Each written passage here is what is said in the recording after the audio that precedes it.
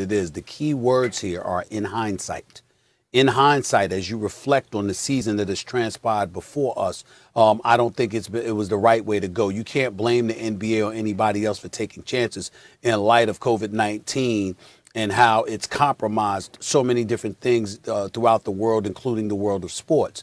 But in hindsight, as you reflect on it, I agree with Mark Cuban, not only with what he said about that, but how he articulated it even further when he highlighted that it should have just went 1-20. Just take the top 20 teams in the NBA, let them all in the playoffs for this 1 year, and go with it from there, as opposed to, just having a play-in between, seeds 7, 8, 9, and 10. Because to me, you're devaluing the regular season to some degree, because if you're a 7th or 8th seeded team and your record is a top 8 team, as a top 8 team in your conference, all of a sudden you're the last 2 seeds and you have to battle just to be in with a 9th and a 10th seed. But then what are you saying there? I don't think that's the message that you should want to send. If anything, you expand the participants in the postseason with 2 additional teams from each conference. Make it a solid top 20, 1-20, and go from there. I totally agree with Mark Cuban when he says that. That way, you're all in. You play your playoff game, do a best 2 or 3 instead of a best 4. A best 3 or 5 instead of a best 4 of 7. Handle it that way and go from there. I think that would have been the best way to go. I totally disagree with Mark Cuban, and I totally disagree with you. First of all, to me, Mark Cuban, who's a friend of the show and one of the more popular owners in the NBA, sounds like he's making excuses. Sounds like sour grapes. Sounds like he's scared they fall out, that they can't climb out of a play-in position. But that's the whole point of the play-in games, the play-in tournament, whatever, mini tournament. Stephen A., I'm surprised at you. You always talk about people like me devaluing the regular season. You know why we do that? Because it used to be over 50% of the teams in the league make the playoffs. If you want 10 teams in there now, out of 15 in each conference, now fully 2/3 of the teams actually get to play a playoff series. That further devalues the regular season. What I'm saying is this: what the play-in tournament does is take teams like the Mavericks, a 7 seed, and say, what, you think you can rest as a 7 seed? When did this start happening? You're not a 1st or a 2nd seed.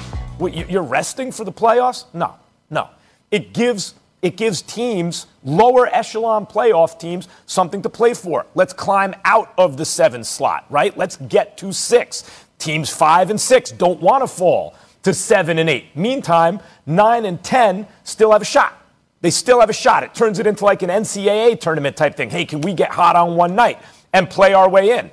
If 7 and 8 are crying about that, oh, what about that? Well, win that game. Or don't wind up 7 and 8. It incentivizes better play. It disincentivizes tanking. I like it a lot. And the Mavericks are snake bit this year. By COVID early, they're not the team I thought they'd be by now.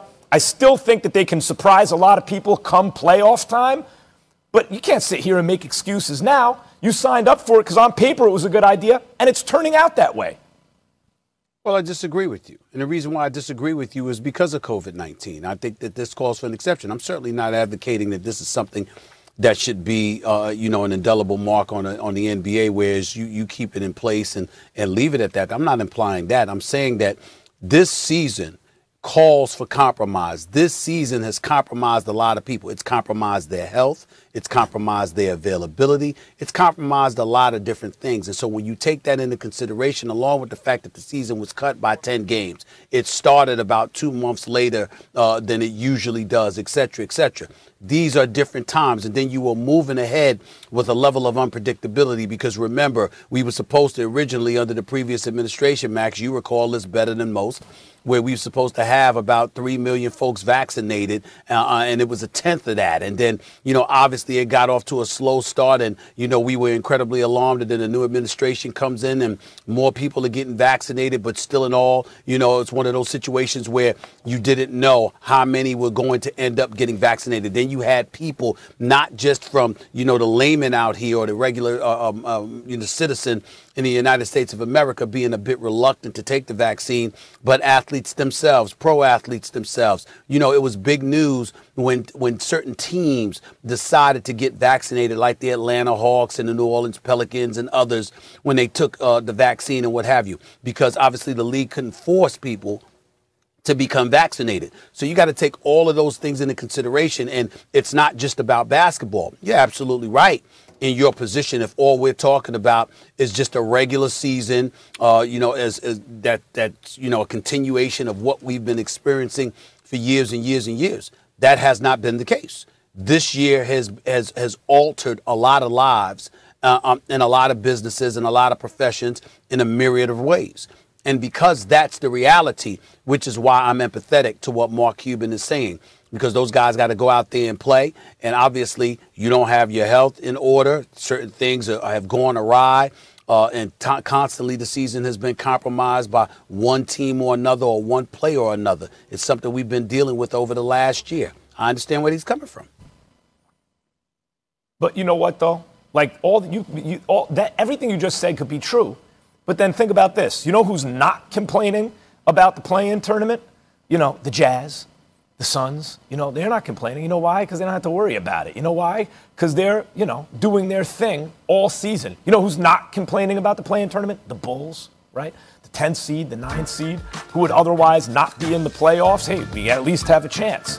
The reason I bring that up is because it looks bad for Cuban and for Doncic to start talking about this, given the fact that they're the 7th seed, given the fact that they're headed for a play-in, and they're a very talented, excellent team, no doubt about it. So, why is it that they're chirping? Well, it makes them look bad. Well, I would remind you that Luka Doncic showed up on Stephen A's World a couple of months ago, and he was an MVP candidate, and he said, I don't deserve it.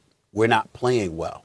So we got to take that into consideration and understand he's not an excuse maker. So let's not label him one now. He's not making excuses. Not only that, let's also point to this, Max. There has been numerous players throughout the season, even on winning teams, that have complained about how this season has been ravaged. Kevin Durant was one of them. Remember, he couldn't start one game, and then he played, and then they pulled him off in the middle of a game against the Toronto Raptors because of contact tracing, et cetera, et cetera. You look around the league, even on winning teams, you've heard individuals complaining. Now, they didn't get into the play-in tournament, but they certainly did complain about how the season has been severely compromised. As a matter of fact, there were some players on the record saying, why the hell did we even have a season with all of these question marks up in the air and the way they've got us living, staying in our hotels, not being able to go out anywhere, not being able to fraternize and socialize with the people that we love and care about, even some family members. There have been complaints. It just didn't touch on the play-in tournament because it was earlier in the season and the playoffs were not drawing near. So I don't think it's fair to say that Cuban and Doncic are complaining about sour grapes because the playoffs are approaching and they find themselves in this situation. Their complaints are consistent with what the complaints that have been circulating throughout the league since the season began. Yeah, well, they get the game up. We'll leave it there, Mavs guys. get their game up. They won't be in a play-in tournament. All right, well, they're playing tonight on ESPN, 9:30 Eastern at Memphis. All right, fellas, we will leave it there. When we come back here on First Take, some NFL to discuss, particularly Stephen A's fave, Jimmy G. What should the 49ers do at quarterback? Justin Fields, Mac Jones, or stay with Jimmy G? We get into it with our First Take Draft Blitz and more tragedy as players honor the life of Dante Wright and all the other Black lives lost. What more can athletes do? We discussed that as well. First Take.